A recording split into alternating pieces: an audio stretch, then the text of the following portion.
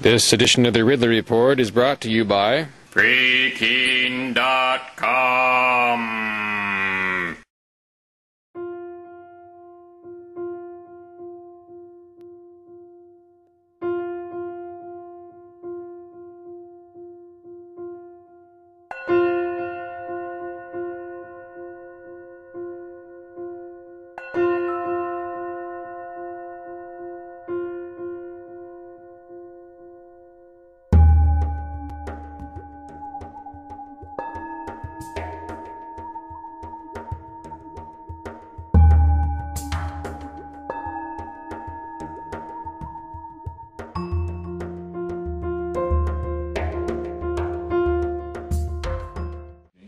My name is Tom Johnson. I'm a retired police chief and current professor of criminology and criminal justice at Western Carolina University.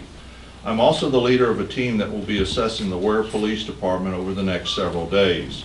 blah, blah, blah, blah.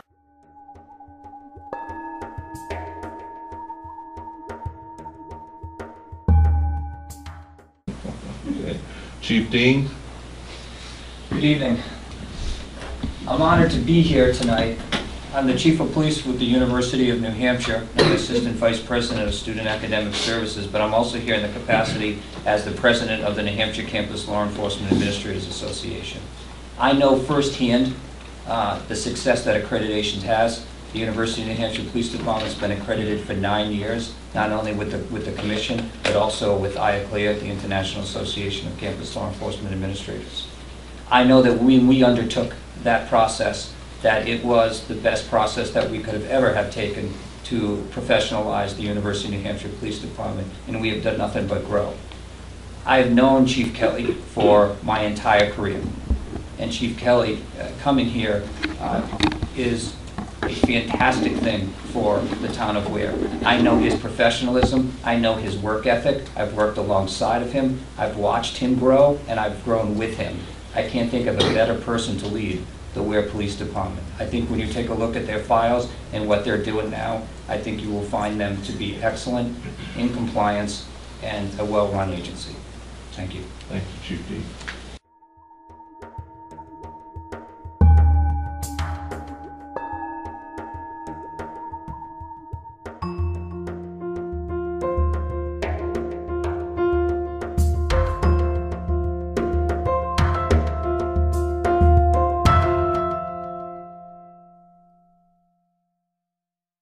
Mr. Greg Murphy.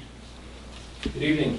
Good Welcome evening. to New Hampshire. By way of introduction, I'm a retired Manchester, New Hampshire police officer. I retired in 2006. We're about 18 miles, seems like 400 driving up here from Weare.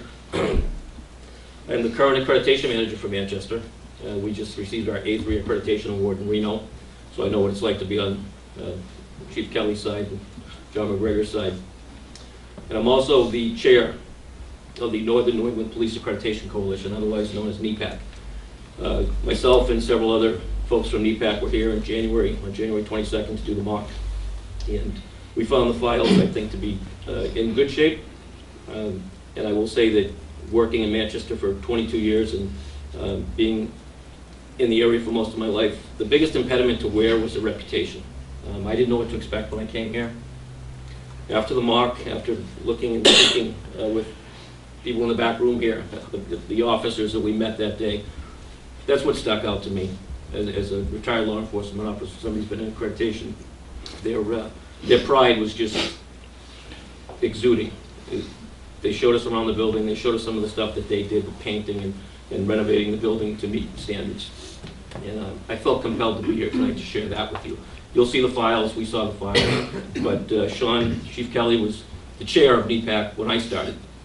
So it's a tribute to him that I'm here tonight to speak to you on behalf of NEPAC. So they are a great NEPAC agency. I wish them the best. I am in full support of their efforts to gain national accreditation. Thank you.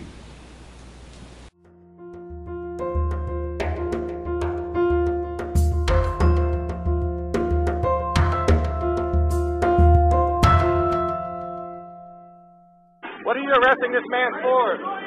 You've seen the dramatic Liberty arrests in Keene, New Hampshire. Now see 111 reasons why you should move there and reinforce these gutsy activists. Keene's advantages are compelling, and the list of reasons to move has just been updated. For details, visit freekeene.com.